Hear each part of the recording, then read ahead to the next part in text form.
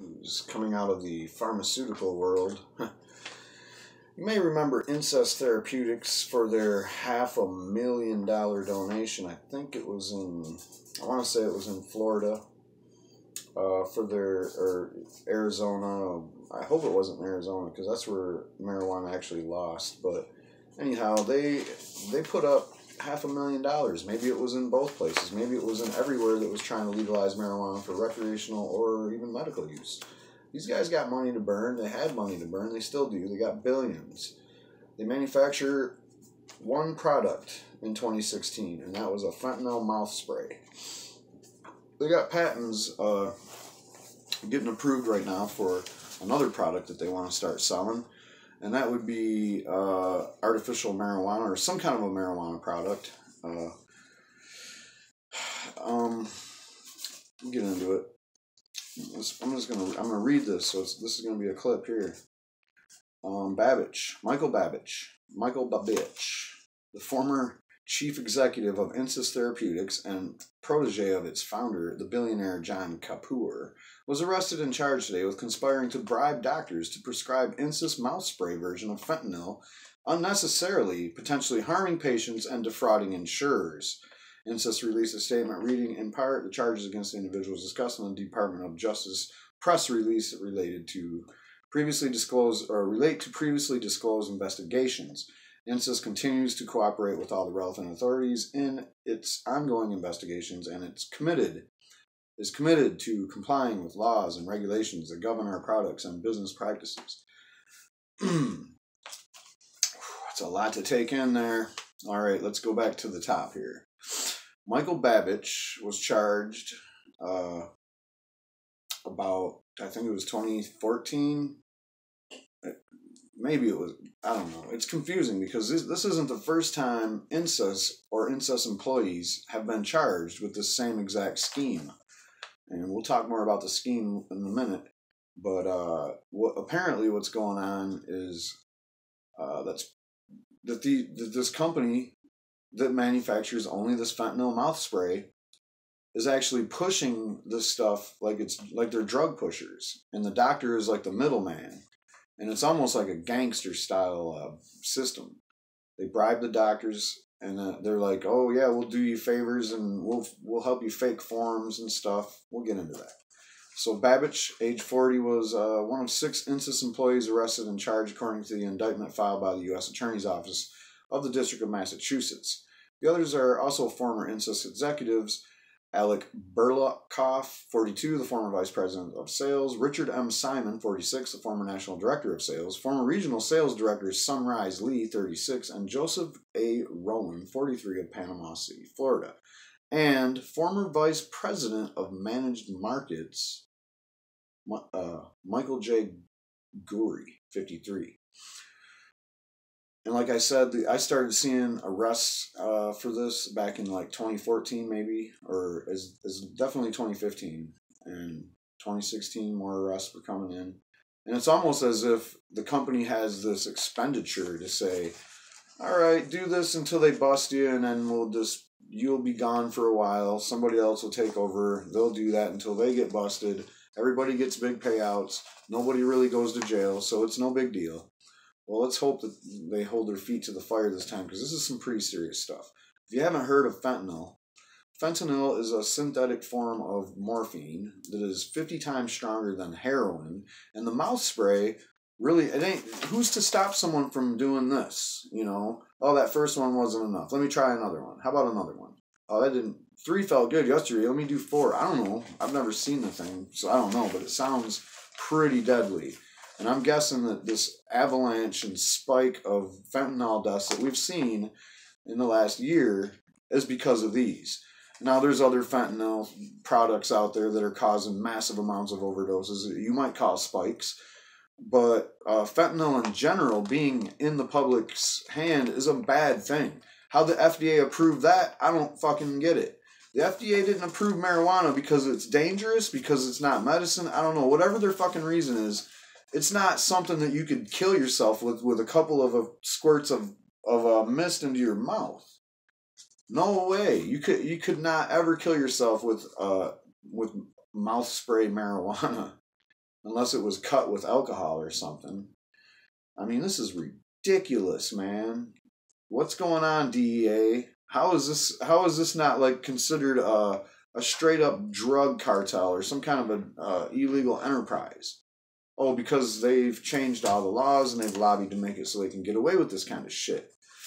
Well, they haven't lobbied to get away with that kind of shit. They've lobbied to get away with, getting fentanyl mouth spray approved for medical use.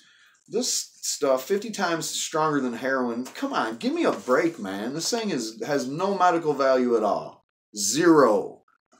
Oh, yeah, it does. It kills pain for people with chronic pain or with, debilitating pain.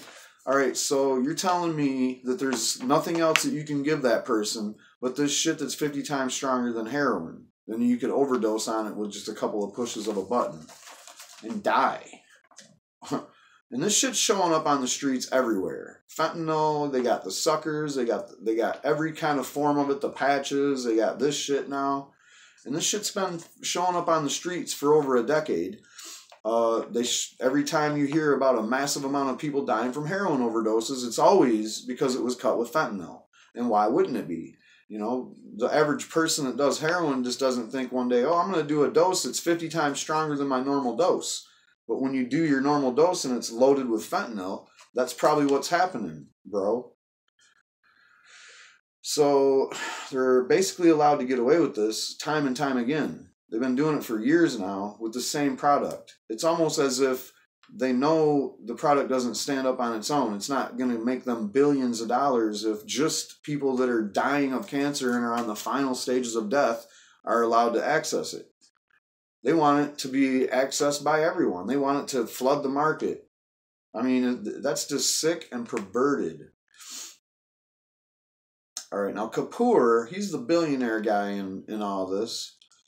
As described in a Forbes profile earlier this year, Kapoor originally recruited Babbage from Northern Trust, a bank, to work in the billionaire's family office, helping to manage his investments. Babbage later became chief executive of Insys, which was developing a mouth spray version of fentanyl, one of the most potent opioid drugs for use in cancer patients. Kapoor was chairman of Insys, leaving day-to-day operations to Babbage. That's nice. See, Babbage is your highest fall guy on the totem pole. And that's to protect Kapoor. There's even the family above Kapoor. I think. I'm pretty sure Kapoor isn't the top guy. He was arrested too. Okay, yeah, he is the founder. So, I believe Insys Therapeutics. Yeah, I'm thinking of a different family. For a second there, I was thinking of the family that does they do the OxyContin. All right, so yeah, this is Kapoor. This is his operation. Now he has a hierarchy of fall guys set up, but this time they nailed him too. His quote here on not leading day-to-day operations, like what do you need fall guys for? To take your to give them your story so that you don't get in trouble. What is his story? My involvement is I'm an investor, Kapoor told Forbes earlier this year. As an investor, I'm on a board. As a board member, I'm an investor. As a board member and an investor, you are involved, but you are not involved in day-to-day operations. And that's where the problems come in. The problems come in on day-to-day operations when you have people directly underneath you literally bribing doctors to prescribe fentanyl mouth spray to just any old buddy that walks through the door, and then forge documents saying that they were the cancer patients for the DEA. The DEA. This is ridiculous, man. I can't believe this shit. Babbage, in turn, hired Burlikoff, who formerly marketed a similar fentanyl product at Cephalon, another drug maker. All these drug makers all have their own little opioid. It's like the legal heroin market. You got your guy that has the Vicodins, and then that's a company, and they're run by one family, and they own the rights to that and the generics. And then you got the Percocets. That's one family that owns the hydrocodone for that. And that's why they have different names. They're essentially, you know, you got your hydrocodone and you got your hydrocodone. You got your cut with acetaminophen. It doesn't even matter. They dress these pills up different, and that's that level. Then you got the next level up, which is your Oxycontin and those kind of things. High dose hydrocodone or morphine, you know, or synthetic morphine. That's when you start getting into this shit. Or the Dilaudid, the synthetic heroin. And all these companies are run by one family. You know, they're all like, oh, yeah, I get to be this heroin dealer and you get to be that heroin dealer. And they're all selling opioids, which is synthetic. If you got the opiates, then you got the opioids. The fake synthetic analog made in a lab, you still need the actual drugs.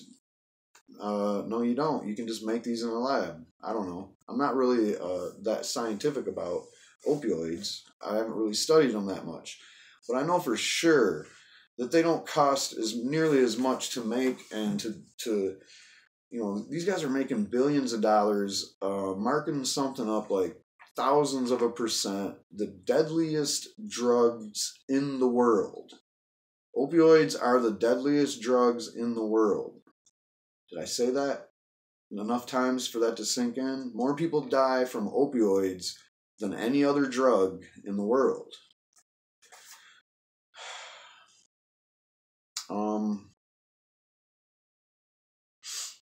My involvement is I'm an investor. Sure you are. Now we go back to Babbage hiring Berlikoff.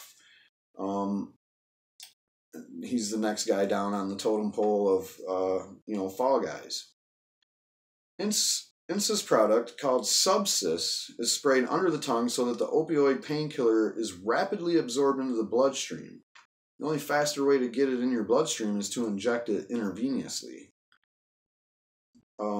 The purpose is for allowing cancer patients, particularly those who cannot swallow, to have rapid relief from their pain. But Subsys is not approved for use in people who do not have cancer. Among the allegations made by federal prosecutors is that Insys employees lied, telling insurers patients had cancer when they did not, in order to get the insurer to pay. And they're also lying to the DEA, because that patient has a DEA number assigned to them for them pills.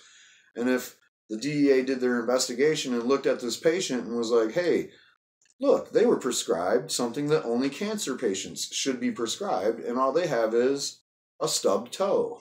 And that's against the law to lie to the DEA. Incidentally, it's a fucking felony. So anyway, but the indictment contains more evidence about the plans to pay doctors and nurse practitioners to convince them to prescribe Subsys.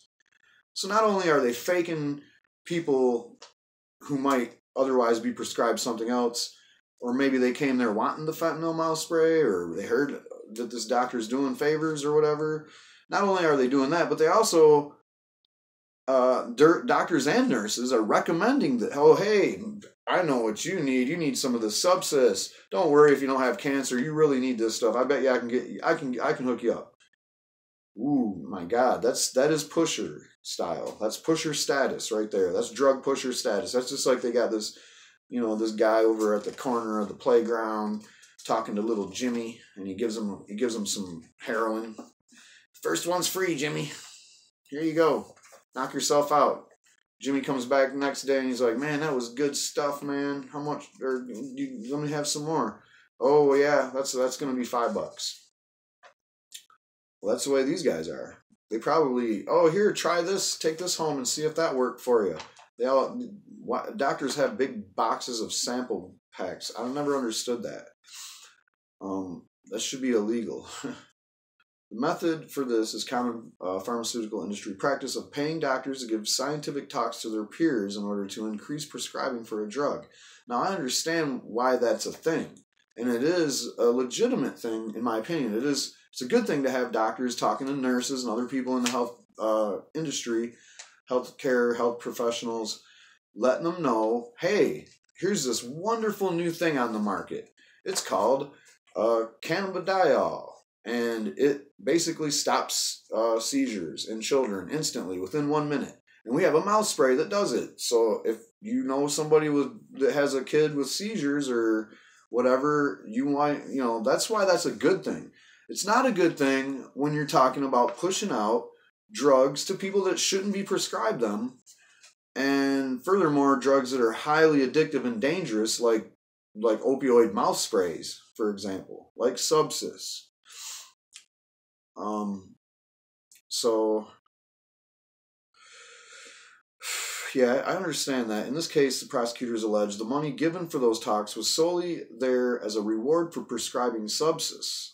So not only is it bad that you're talking about a deadly, addictive drug that isn't even necessary to prescribe unless you have cancer and shouldn't even be prescribed unless you have cancer, but now you're talking about, all right, they're usually, let's just pretend like, I always like to do real world.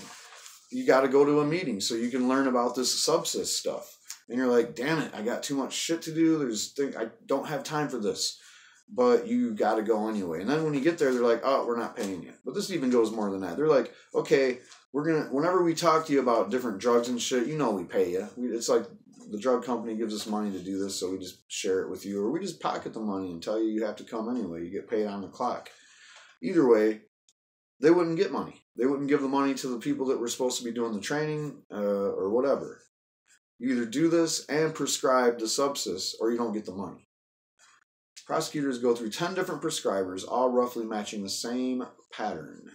All right, Berlikoff, sales VP, hired Rowan. Here we go. The dominoes are falling. With whom he'd worked at a previous employer as sales representative and assigned him to market to a single doctor.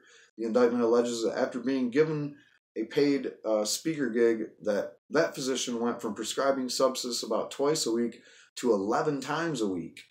Between August 2012 and December 2012, the indictment says, Insys paid the doctor $24,000. Berlikoff wrote Rowan a note, quote, congrats, you are now officially #1 in the company with only one doctor. Ooh, I'm pretty sure your formula worked. You may want to pass it along to your team and get other doctors or get other sales VPs to bribe more doctors to prescribe more pills. Or not pills, but deadly mouth spray. Highly addictive. Opioid mouth spray that's 50 times stronger than heroin. Don't forget that. All right. Between about August 12th and May 15th, or August 2012 and May 2015, the indictment alleges that that doctor particularly was paid $229,640 for speaking events. We're talking about a period of less than 3 years. All right, many of which were sham events. Those are my favorite, by the way. Attended by friends or office staff. The doctor wrote 2,148 prescriptions for Subsys during the same period. I wonder how much each one of those prescriptions are worth. Doesn't even matter, because that's a lot. 2,148 prescriptions for Subsys during that period. The indictment alleges Rowan hired another sales representative to execute the same strategy with another doctor. That physician allegedly wrote 984 Subsys prescriptions between in or about February 2013 and May 2015 while receiving $103,350. So it's about $100,000 every 1,000 prescriptions, it looks like, or 10 to 1. Not a bad gig, In fact, anybody would be tempted to participate in this, shall we call it, just straight up bribery. A third prescriber in Michigan allegedly prescribed Subsys 2,847 times between November 2012 and June 2014, while being paid $138,435. So it looks like they got shorted, but way to keep it classy, Michigan. Michigan is definitely home to a lot of opioid addicts, heroin addicts, you name it, man. The pharmaceutical industry has had their way with Michigan for a very long time. Let's just say that. And I'm sure I'm just speaking out of Michigan because I'm from here. A lot of people probably say that about their state, and it's true. Florida, ravaged, just pummeled by pills. The huge volume of prescriptions created another problem. Insurers couldn't authorize them fast enough. There's that DEA problem coming in. It is a controlled substance after all.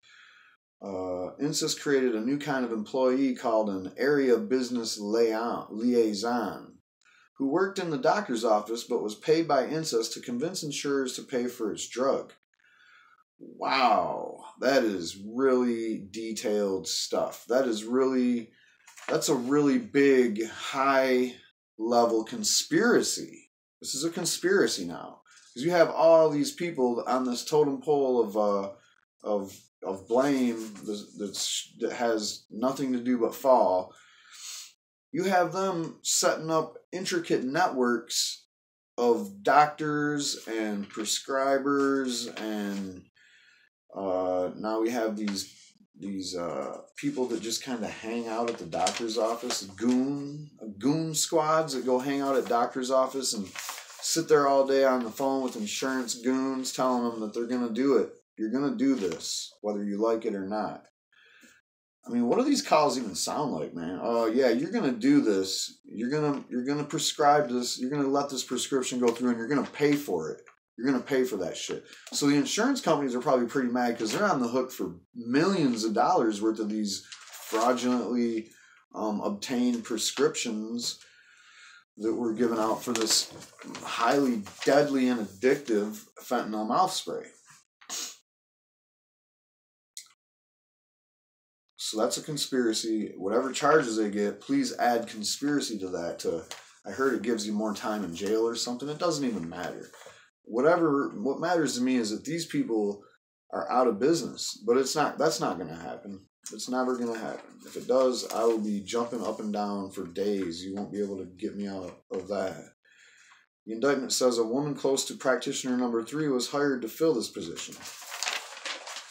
The indictment makes another allegation related to a 4th doctor from Florida who allegedly paid $260,000 in speaking fees, was paid, and wrote 2,030 substance prescriptions between August 2012 and November 2015. So he got that average 10 to 1, maybe he got a little bit nipped on it, but he still did pretty well. Berlikoff and Rowan invited the doctor to Insys headquarters in Arizona and took him out to a club. Berlikoff allegedly sent a sales representative a text, quote, "Went fantastic last night. Practitioner number 4 said, and I got back around, or with practitioner 4, and I got back around 4 a.m. He had to have one of the best nights of his life." The week later, the prescriber wrote 17 substance prescriptions in less than 1 week. Rowan allegedly texted him, "We appreciate you more than you could believe. Leaving that meeting, Alec and I felt very confident and I was that it was going to happen. And you show loyalty to us like no other. You need anything at all, it is done. Thank you for being you." Babich left Insys last November. Since then, Insys has been trying to convince investors that it has become a different company since these executives left. Kapoor took over as chief executive and has said that he put in place new systems to prevent abuses, and the company is focused only on the cancer pain market for substance. Kapoor has also tried to put the focus on the company's experimental medicines, including a synthetic version of a chemical found in marijuana that may have an effect on seizures, and a spray version of naloxone, an antidote for opioid overdose.